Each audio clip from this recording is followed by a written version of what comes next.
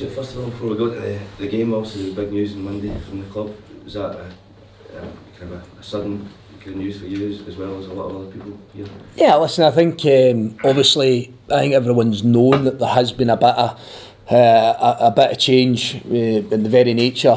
Well, it has been for a period of time. Alan Burrows obviously done a fantastic job at this football club and had moved on. So in terms of that chief executive position, most will know that Derek Weir has sat in post, and it's been termed kind of interim. I suppose when it's went as long as it has been, then it's not quite deemed interim.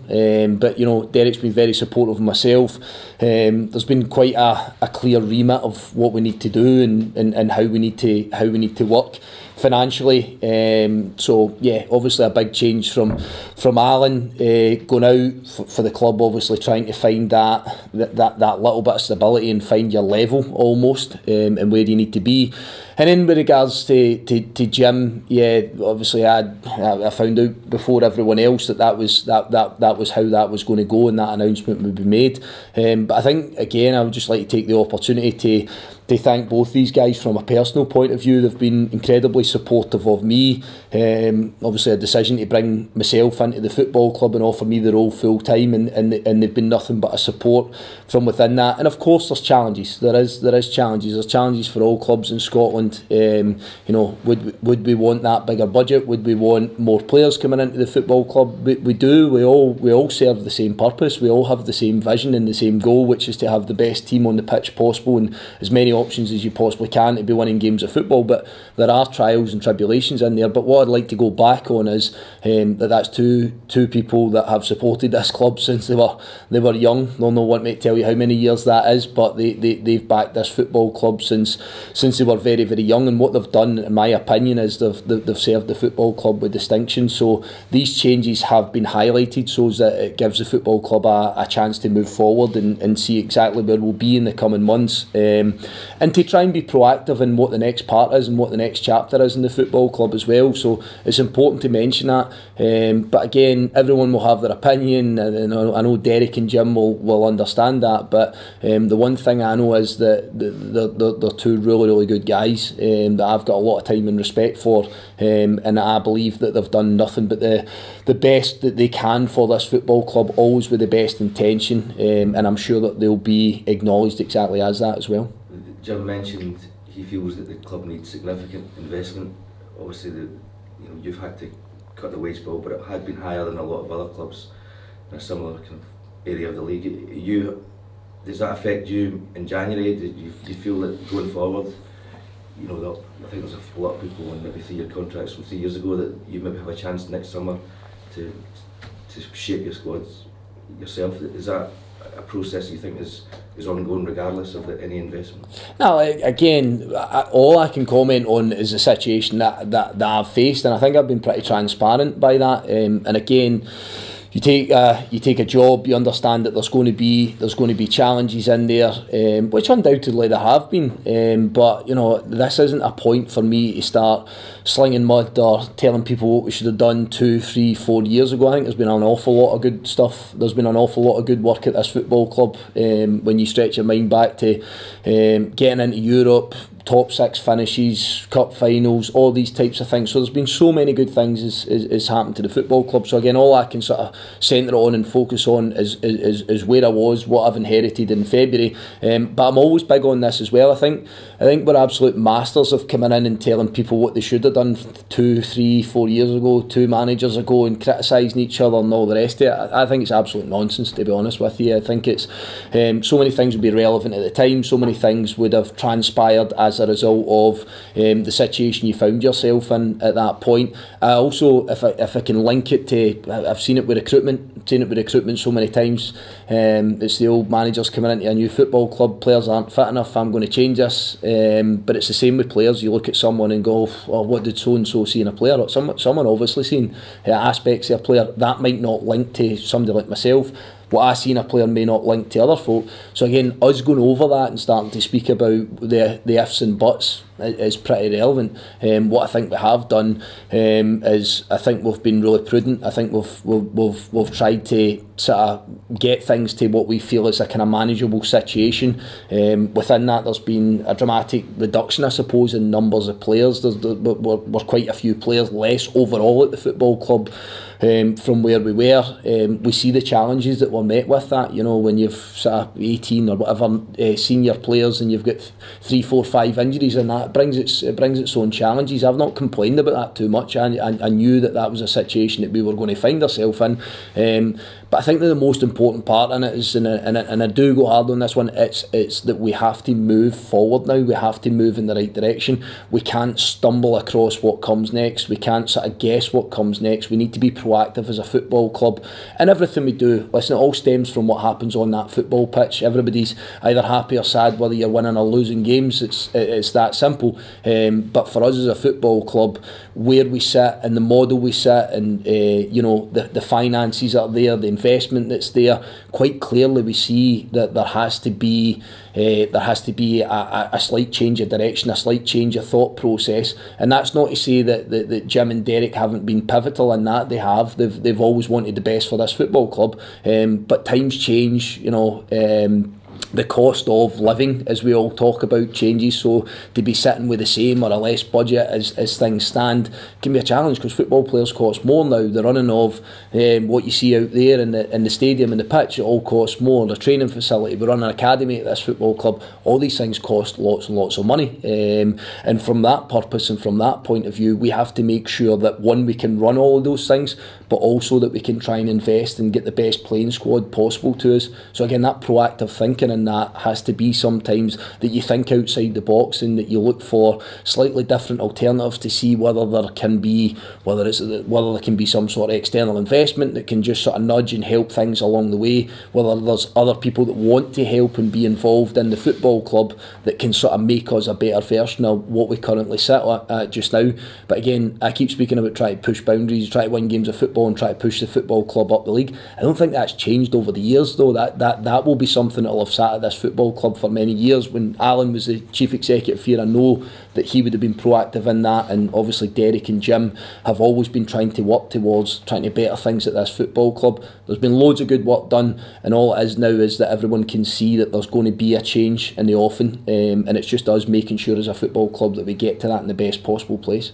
To get back to the here and now, short term, then, do you have scope to bring players in January?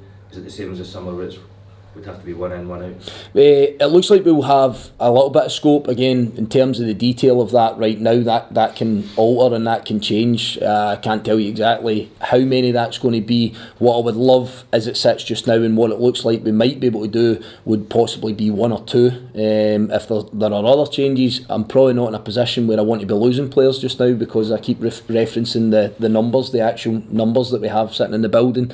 But what we'd like to do is try and see if we can strengthen 1 or 2 positions, maybe give us another alternative, another option in 1 or 2 of those positions. And as we always know in football, even as kind of small as our numbers are, I suppose, in the playing squad, then if 1 or 2 guys aren't getting the same opportunity or the opportunity they want, then sometimes that can change, sometimes that can alter. But what I would say to you just now is that we're absolutely sitting with a plan of where we you know, what we can do today, and as that looks to me on the face of it, looks like we might be able to bring in 1, potentially 2, to just complement what we already have, and just give us a little bit of hand, and just give us a couple of options that maybe just help us moving forward. Just on the statement, Stuart, I think it's fair to say some fans are concerned, worried about where the next step is and whatnot. What would be your message to them who are maybe looking at significant investment? You hear those words and you do kind of take a step back. What's your message to those? Again, I think we can dramatise things. I think that the clearest way that I can put it is that this isn't a knee-jerk reaction. It's probably something that everyone has kind of seen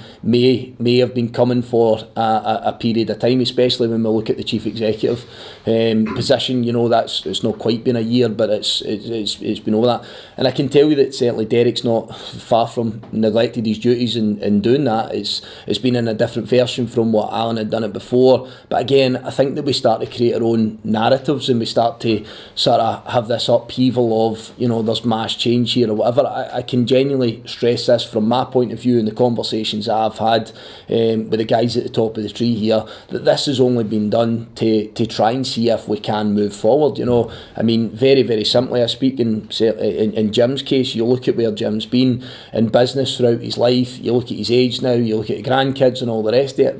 There does come a time where potentially you have to hand the reins over to somebody else. But again, I can stress it's with the best intention. It's to make sure that we as a football club can get the right person in that helps us moving forward. And as I say, all the other add-ons that you maybe refer to about significant investment and all the rest of it, I've read one or two reports and one or two stories this week regarding other clubs. We're all trying to move forward. We're all trying to improve. We all, you know, every one of us as individuals in life, we're looking for that little bit more money to support and strive forward in whatever we do in our life. So it's no different at Motherwell Football Club. But again, I'll say that with everyone that was involved, previous managers, chief executives and people on the board, that will have been a mindset for several years at this football club. We're always trying to find mechanisms to make us a better football club, and one that our supporters can come here, see the best players possible that we can produce and that we can put forward, and then ultimately you want to try and gain the successes that may or may not come with that.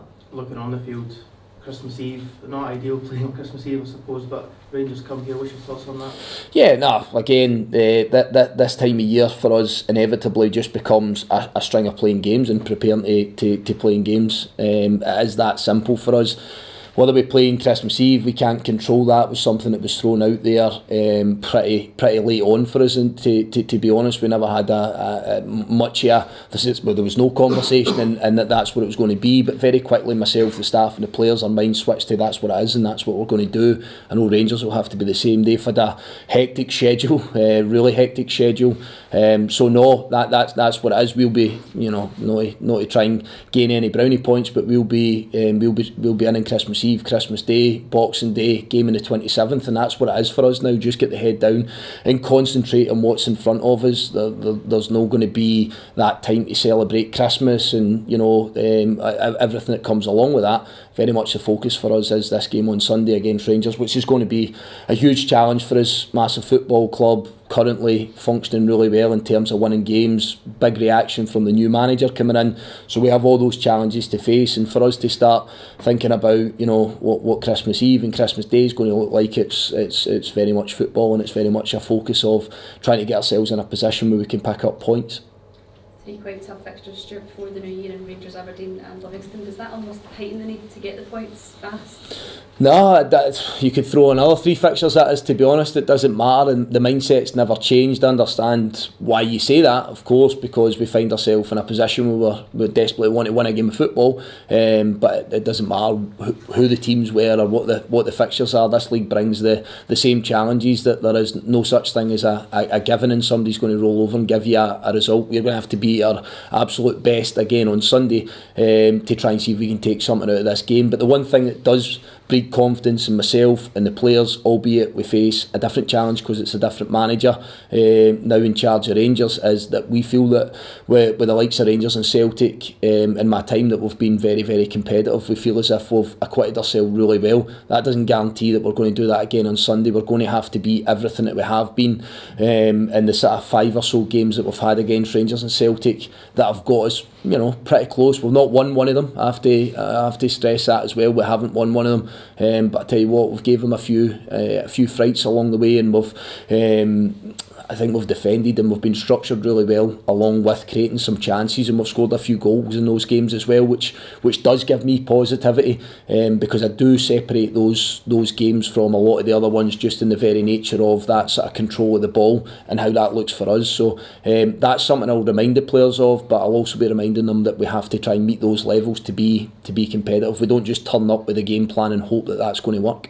How important is it that stays intact when you head into these last fixtures before the new year? Yeah, so it's always the case. We are methodical in what we do. So again, we don't really just turn up and hope for the best and see what the outcome is. But again, just relating to it, the sort of St Johnstone and St Mirren for me, the last 2 games, which hopefully for us was that kind of that reset from what was a watershed one with Ross County away from home. I've seen a lot of signs of us, I feel, getting back to what we're good at, and I feel starting to nudge closer to what something that gets you a proper result and gets you points on the board.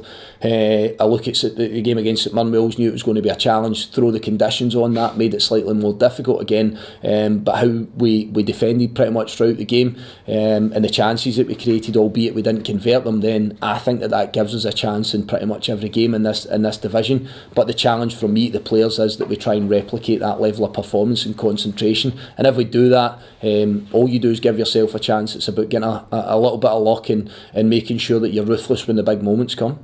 Stuart, how's the squad looking? Can you give us any update on any injured players? Pretty much the same from last week. I'm not really envisaging anything. Callum Butcher's the one that's sort of pretty close, but we need to see how he is over the next 2 days. But it's been just a bit of a niggle he had in his calf during the second half against Ross County, and we've just kind of been working towards seeing if we can get him back in the group. But out with that, Lennon's moving along pretty well. Dan Casey we've got a time scale for, and yeah, again you're probably going to see virtually the same squad that went against St Mirren. You've never used injuries as an excuse, but how difficult has that been to contend with? No, it's been hard, and you'll see that that there have been more changes than what there had been previously when we were on a string of winning games. But realistically, from the start of the season, it's anything but what I've wanted. So much it is out of our control. A lot of contact injuries in there, because I think we're quite meticulous again in the work that we do with the players, with the physios and the sports scientists, to make sure we're not exposing them to injury. So there's been a lot that have been out with our control, but again, I've been in the similar positions in the past, and I think that sometimes you get too wrapped up in it and too caught up in it. And I'll go back over that all I can do is focus on the guys that are fit at this minute in time, and ensure that we give them our full support to try and get a performance on Sunday.